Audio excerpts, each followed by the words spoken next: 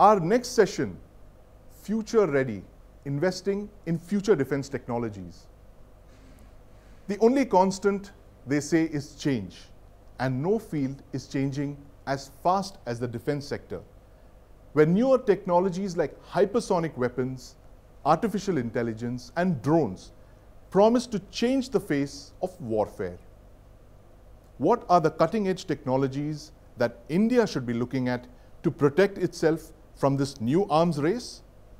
Joining me in my next panel discussion are Dr. G. Satheesh Reddy, Chairman DRDO, Secretary Department of Defense Research and Development, Mr. Baba Kalyani, Chairman and Managing Director, Bharat Forge Limited, and Lieutenant General P. Ravi Shankar, former Director General Artillery and presently Professor, Department of Aerospace at IIT Madras. Hello and welcome to the India Today Defense Conclave, where we debate the issues facing India as it embarks on its twin path of modernization and indigenization.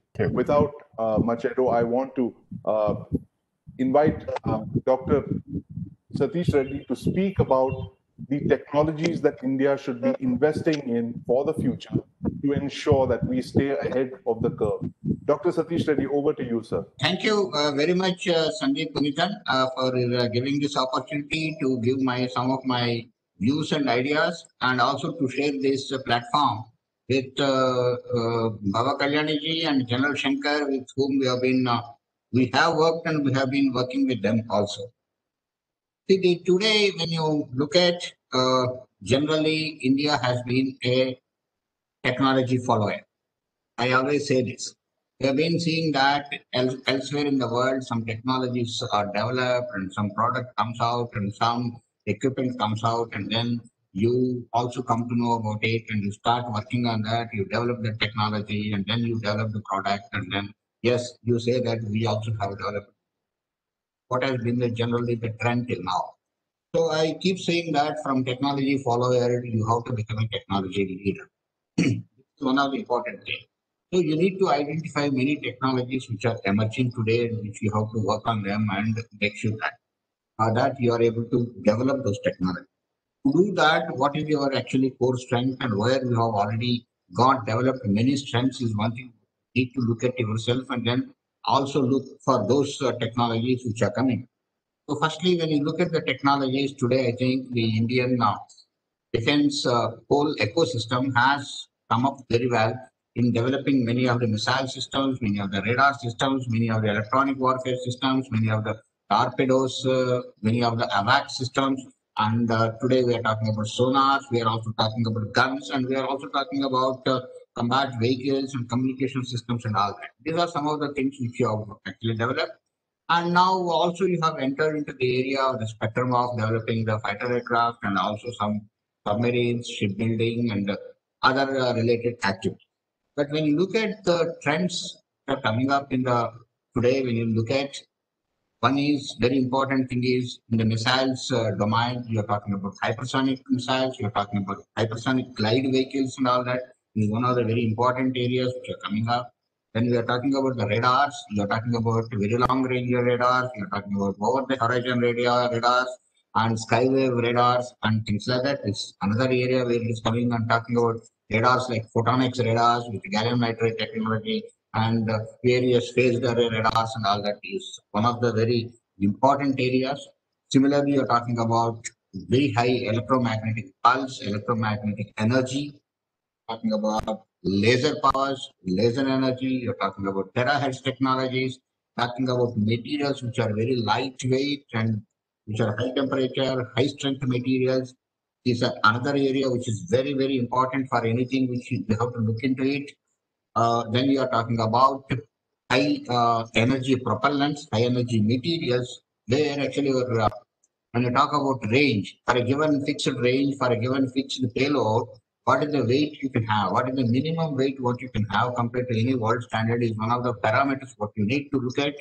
And similarly, on the other side, when you talk about, you're talking about lightweight, most modern, new generation tanks we are talking about, guns are automatic. Yes, the country has achieved the world's longest range gun, which Bharat Forge is a partner to that, and we, Bharat Forge and Tatas have together worked on it and developed it. But then there are lightweight guns and with much better ammunition, guided shells. Talking about in the aircrafts, you need to definitely look at uh, aircrafts like fifth generation plus aircraft, which are stealth aircraft like AMCA, is one of the technologies which we need to develop.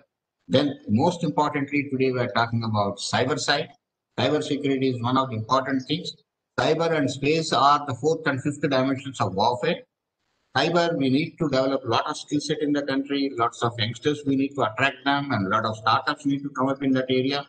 Firstly, talking about cyber defense and if required, cyber offensive. So these are all some of the areas where we need to concentrate in the advanced technologies areas. And all of us working together, particularly the academia working on basic research to applied research, the laboratories like us working on applied research to translational research, and the industry taking from translational research to the product and producing them with a sustained quality, and also having a research in the niche area. Fact, what we are looking for is the industry should be able to develop many of the things with the technologies base which has been developed in the country as a BTS items, build to specification items. Then the laboratories can concentrate more and more on advanced research and come out with new and newer products and newer technologies is one thing.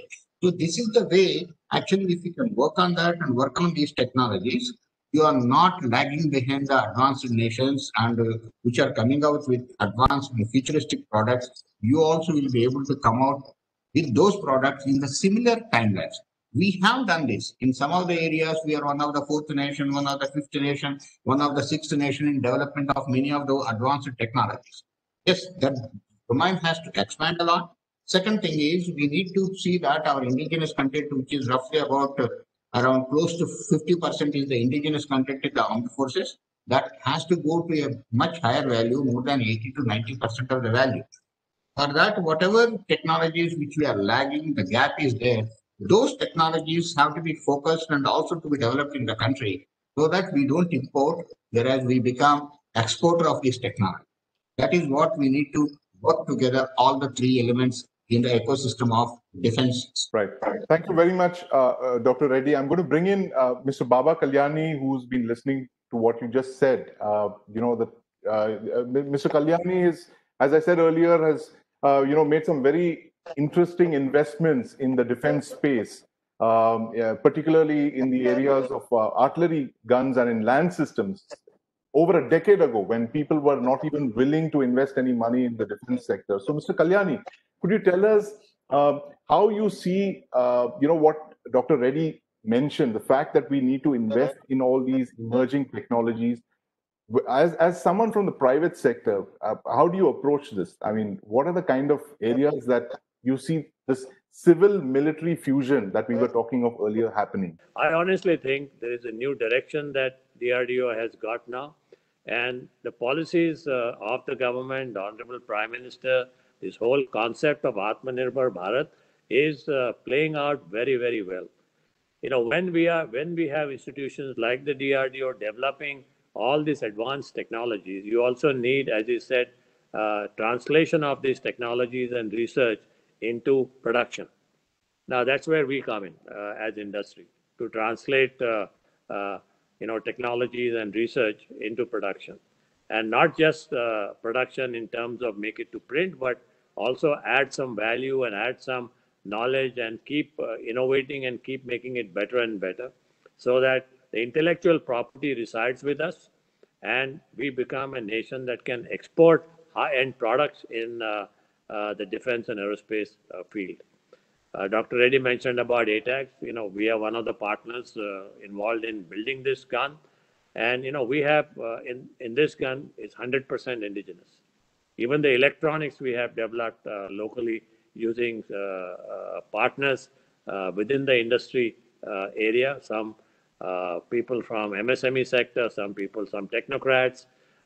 So it's amazing in terms of what capability exists in this country. What I see happening in India, if you were to put the clock forward by another 5-6 years, is all these technologies that are being developed for defense and aerospace, will have tremendous spin-offs in other sectors. You know, a lot of these technologies are dual-use technologies. They also get used in the civilian sector, whether it's automotive, whether it's industrial sector, whether it's the machinery sector.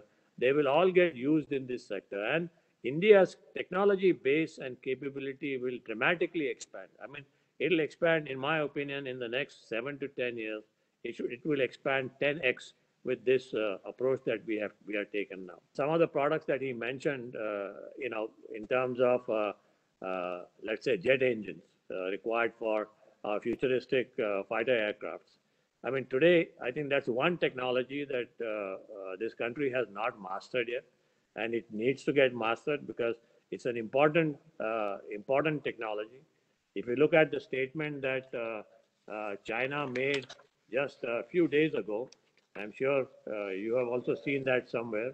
You know, it has, last Thursday, matter of fact, it has vowed to build the fully modern army by 2027 and move towards technology self-sufficiency and meet all its development goals.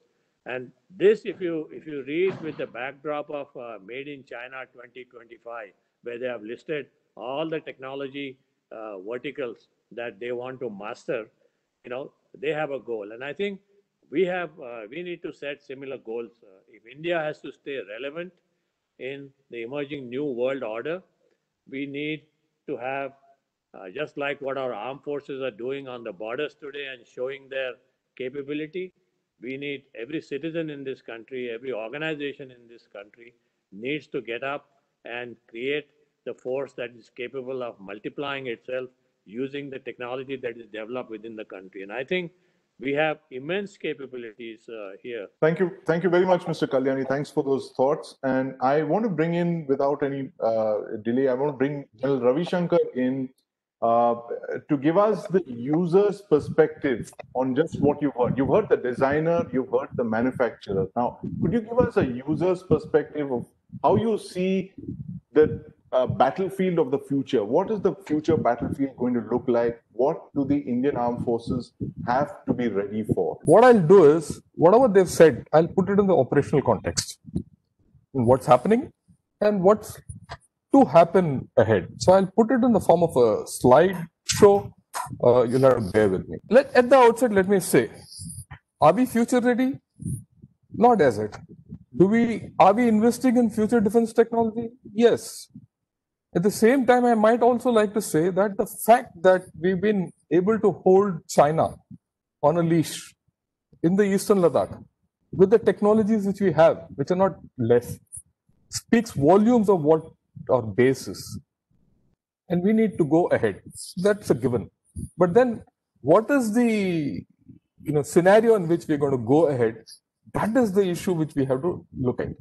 Today is a area or the era of the multi-domain warfare. That's happening today, right? Old domains of air, land, and sea are there. But like what Dr. Reddy spoke, space, cyberspace, nuclear, electromagnetic spectrum, energy and resources, of course, politics, ideology, economy, these are all kicked in. Public opinion, legal and influence operations. All these are technology driven heavily. And this war is going to be happening in peace and no peace conditions, day and night, by multiple actors, non-state actors, and what have you. The last generation, we spoke of revolution in military affairs during the Gulf Wars. But today, a whole lot of disruptive technologies which have already been spoken have come up. That's what is in the center in the blue, right? And what we're looking at ahead is something called disruption in military affairs. Military affairs are being disrupted as never before. Never in my life have I seen how things are changing. Okay, so what if? Let's see, how do you correlate these disruptive technologies with lessons from Ladakh? When I thought over it, I felt, look, in Ladakh, we needed battlefield transparency. So what does it transfer into technology? You look at space, you look at GIS, you look at manned, unmanned system, you need to look at night vision sensors and so on. You need reach, range. Dr. Reddy did speak about it. That means you need new propulsion technologies, You need manned and unmanned systems, control and guidance technologies of the latest variety. Precision, very important. As you reach farther, you need precision. That's how cost advantage kicks in. But then there's a technology requirement of terminal guidance. You need seekers, AI. AI is going to be all pervasive in most of the systems tomorrow. You need space. Again, it reappears. So many of these technologies start reappearing. You need technologies for designation and acquisition. Networks, very important. Today, we have already entered the era of networks. Already some of our fire control systems are networked. Then are you looking at communications? Do you want 5G or you want to stick to 4G? Something like, why do you want to have something futuristic when something, what is there today can work well? Fiber optics, cyber tech, AI again, energy. Energy is something which I think we have to look at very seriously. Battlefield requirement of energy is going to be huge in tomorrow's domains of warfare, any warfare.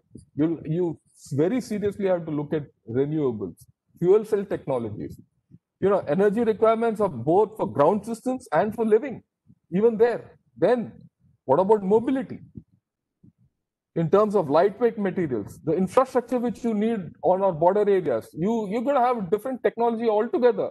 You can't divest yourself away from that kind of technology for infrastructure in the border areas. Permafrost technologies, quick setters. I mean, the works are these are all indicators, but I think we need to do quite a bit. It's not that as if we are not doing it, but are we doing it in a focused manner? That's the issue. We need to focus. It's not as if the technology is not there, right? Then survivability. We need individual production, collective production, medical technologies. Very huge. How are you going to get these medical technologies up at 16 to 17,000 feet? We can never forget that most of our battlefields tomorrow are going to be in the Himalayan region. There's no choice but to fight at 16 to 20,000 feet, whether it's in the north or in the east. And then, of course, weapon protection. Weapons have to survive in these conditions. So all these issues make, I've just converted all those disruptive technologies into fields where they are applicable. Okay. Now what? How do you apply it to the ground? You have the Air Force, Navy, and the Army. I've split it with their systems already, right? They're there. The weapon systems are there. You can't throw them away. You're going to upgrade them. You're going to make them, energize them, or get to new systems. That's a trade-off. Whether you want to upgrade or hold on to the new systems. Now, sorry. Yeah. Now, all these systems, all the technologies which I've spoken of have come up. Now, if you want to increase, say, the range of artillery, you have to look at propulsion technology. Once you have propulsion, you need navigation technology, you need sensors. Then you need sensors, you need precision. Once you have all this, then you have to start looking at ISR technology, network, cyber, AI. And if you've done all this and put together for one system in the artillery, you'll have to replicate it for the Navy and the Air Force. This is just for one system. Then you look at so many other systems. So it's a many-to-many environment in which we have to work. So you need to rethink the whole story. Okay, how do you do that? Right? I think the time has come to put the services as the pivot of procurement. Right? Like what Dr. Satheesh Reddy said, he said, look, academia, DRDO, industry have to work together on a triangular system. The MOD has to support the whole story. They cannot be out of it. Right? But the services have to drive it because it is they and they alone who will be able to tell us how to do it. And unless services own this whole story, nothing is going to move forward. Okay. But then there is something called the civil-military fusion. China has gone into civil-military fusion in a big way in the past, say, about a decade or two.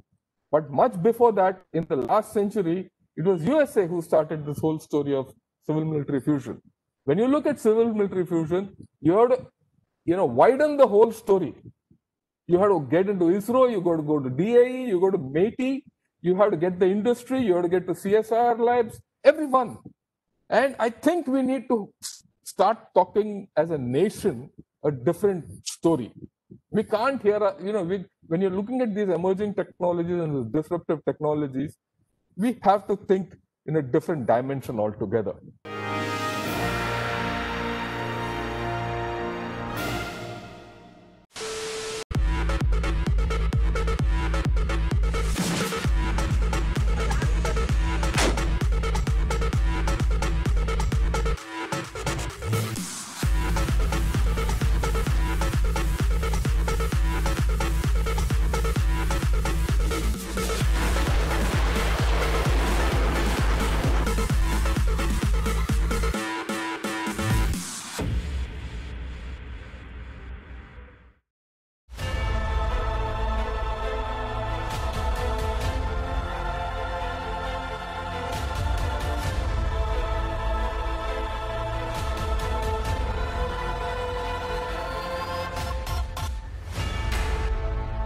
Solar, making India self-reliant in ammunition.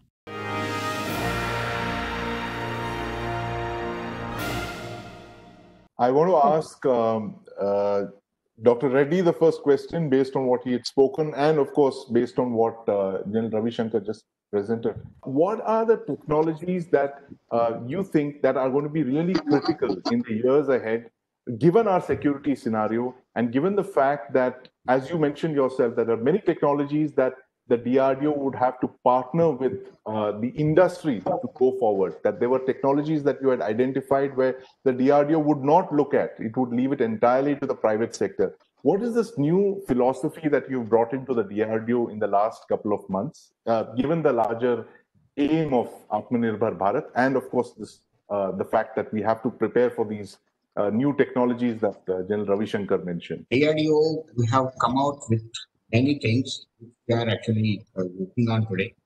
Firstly, industry, we have brought them as DCPP, Development Cum Production Partner.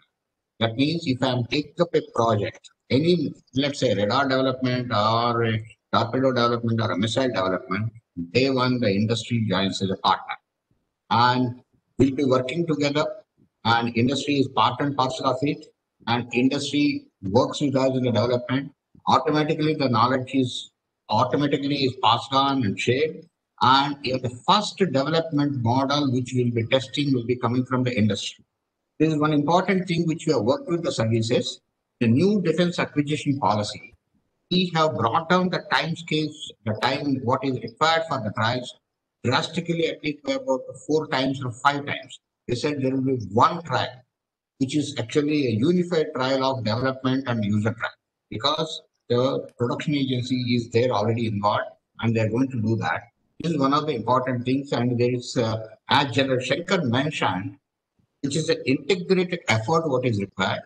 DPMTs will be the joint management teams with our services, DRDO, industry, and the quality assurance agencies together will be participating in these things and taking the decisions on this part.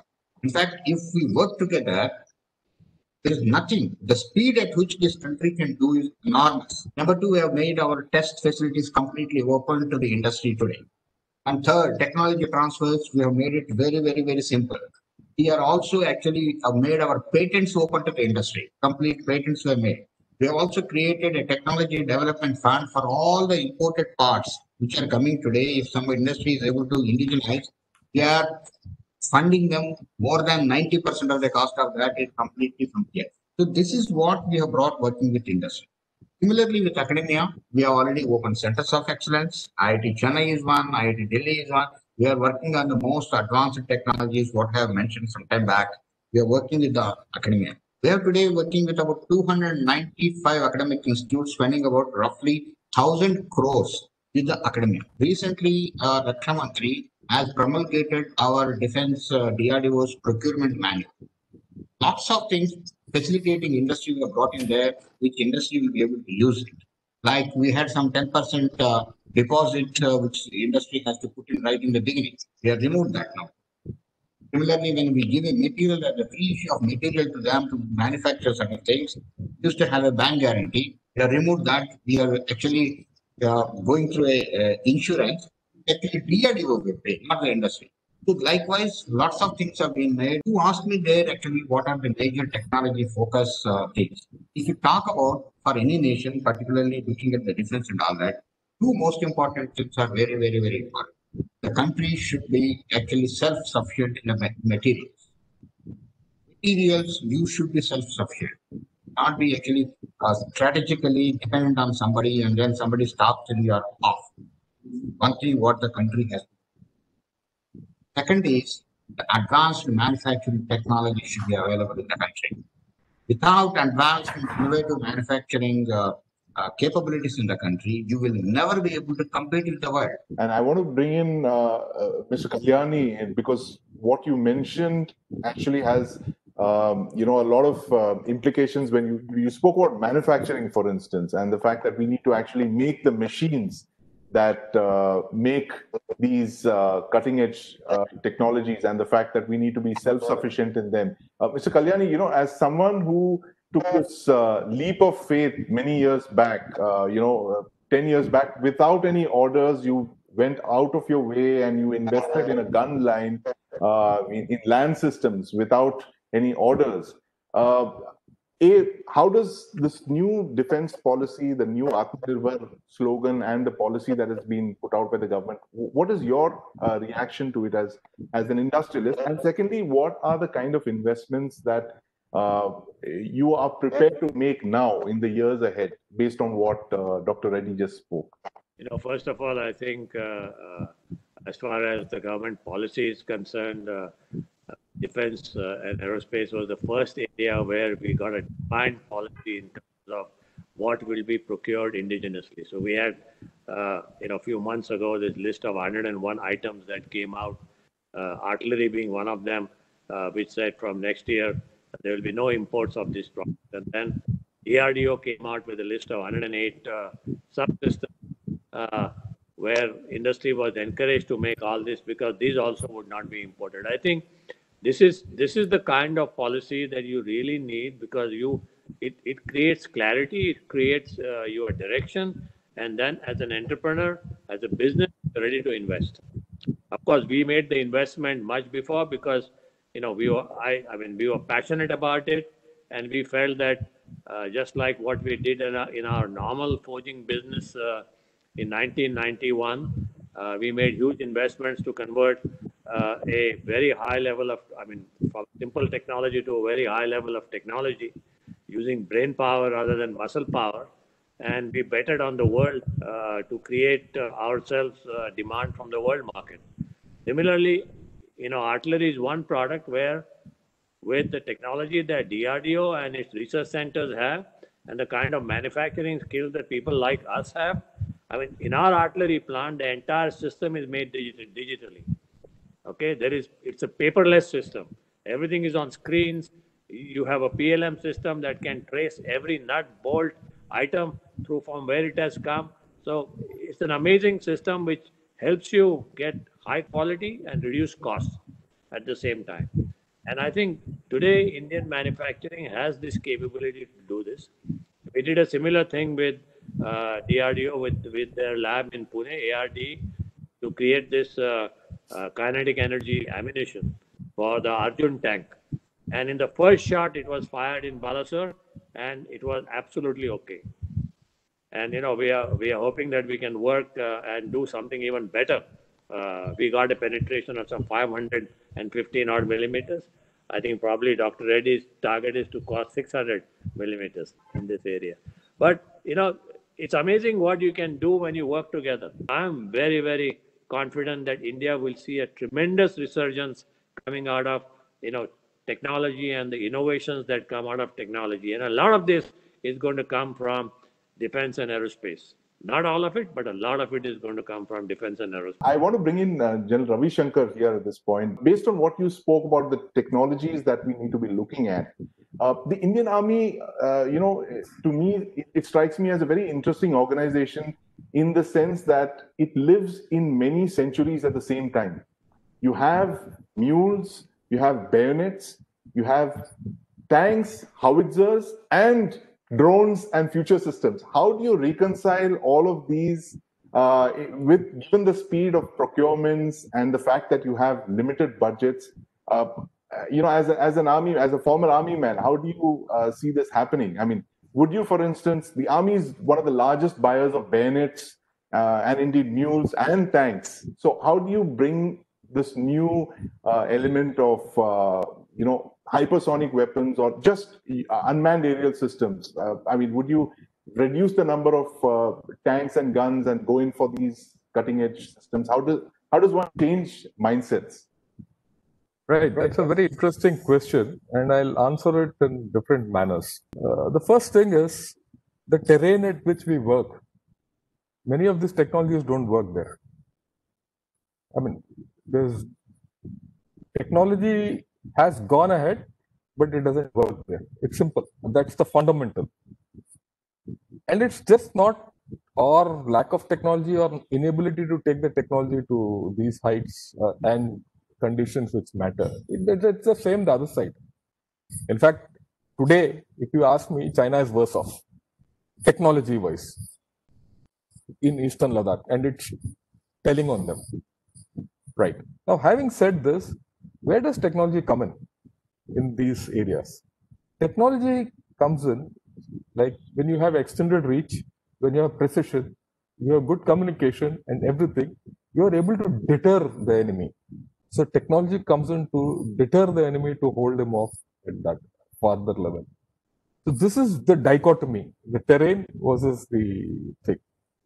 And that is why you will still, for the next half century or more, we have to live with nukes, we have to live with hypersonic systems, or rather aspire for hypersonic systems, and find our balance in between somewhere. So that is something which we have to do. The next thing, which is very interesting and which is happening all over, are these disruptive technologies. AI, robotics, cyber, AR, VR, new materials, space, GIS. Now, these are getting integrated with the normal armed forces. Okay. For example, yesterday I got an input from Eastern Ladakh about the state of equipment out there. It's enabled through space after all, right? 5G, or I mean, not 5G, 4G or whatever. So it's going to come in. But the more interesting part is these technologies, a year back, this issue we spoke in a seminar where about 2,000 army officers were attending, that seminar. They said, how do you ingest these technologies into the armed forces? Which is the way? And the unanimous answer of all these 2,000 people was, it has to be through startups. So we need a very robust startup, kind of an ecosystem. And that is something which I'm not yet seeing in India. Just to give you an idea, the AI programs for the US Army, the entire program is being run out of Carnegie Mellon University, right? Entire, and they've funded about $3.5 billion for it there. The reason is simple. These technologies are being executed and made by young minds. People like us are old, right? And you have to go to them and get this technology from the grassroots level. If you don't do it, someone else will take it. Again, I'll give you an example. I had a student of mine who had incorporated AI into a small drone, which did some recognition, which did counting and everything. Personally, I thought it was a fantastic piece of innovation. So I took it to the Army Design Bureau. I took it to NDMA. I took it to a number of people, right? And everyone pointed a finger at the other guy. Because, the realization and the potential of this is not there. So finally, I said, okay, but someone did help me out and we started realizing things. Till one day, this boy, he just put one slide and sent it to Microsoft. 1 week later, Microsoft sends him a ticket to come to Seattle, all expenses paid. He goes and presents this in Seattle, right? And then Microsoft says, tell me what do you want, come and do this, develop this into a system here. That's the approach. That's the difference in approach. That's what I was saying. Unless we break our own mindsets, unless we break our own structures, unless we place faith in technology, we'll go nowhere. Why do you think what Dr. Reddy said, within 1 year we could come out with a guided Pinaka? Faith. You know what he told me? He said, look, General Shankar, you lead this project. Take it where you want. Everyone is with you. That's it. Every month I was in Hyderabad listening to a young set of people talking of things which I couldn't understand. But I was there with them and they made it happen. Okay. This is the involvement which we need from the entire ecosystem. If that happens, nothing can stop India. It can happen. We just have to take responsibility. If your structures or thinking changes, the world is our oyster. The world is our oyster. And what an excellent note to end this fascinating discussion. I want to thank you all for your time. Thank you all for being here. I know you have extremely busy schedules. Thank you for taking your time out.